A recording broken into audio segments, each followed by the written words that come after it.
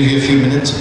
Minister Poloti okwogera bino abadde atongoza enteekateeka y'okulaba nga bannayuganda bakekkereza enkozesa y'amasannyalaze gavumenti ya Uganda gy'erimu n'eya Sweden n'ebitongole eby'enjawulo.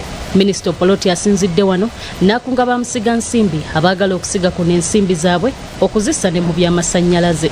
Akulira ekitongole ki SNV Netherland Development Organization mu Uganda Famolo Mafosa ategeezezza nti kino kyekiseera gavumenti okwongera okukwatagana n'ebitongole by'obwannannyini basobole kukendeeza ku bbeeyi y'amasannyalaze ne gas mu ggwanga. Or you can put it as liquefied gas, which when you go to use you can again put on fire, and only the gas comes out, which has been purified. It's no longer having the toxic carbons that always used. To realize that energy efficiency is just as important an area to address, and here we are happy to see that stakeholders here in Uganda are actively working in this area, and that we can really work together from the academia to the ministry. Piskansime avunanyizibwa ku nteekateeka eno mu kitongole ki SNV Netherlands Development Organization ategeezezza nti enteekateeka eno egendereddwamu okubangula bannayuganda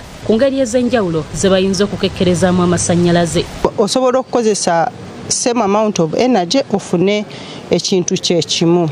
Kangambe nti ng'okufumba bw'oba ofumba n'ogamba nti kambikeko waggulu oba ogenda kukozesa energy omutono okusingako oli afumbye nga tagize kitabiiseko waggulu. Ono era ategeezezza nti bataddewo ensawo ey'enjawulo bwe bagenda okuyita okuwa abantu ensimbi ze bagenda okukozesa okukola ebintu eby'enjawulo ebikekkereza ku nkozesa y'amasannyalaze.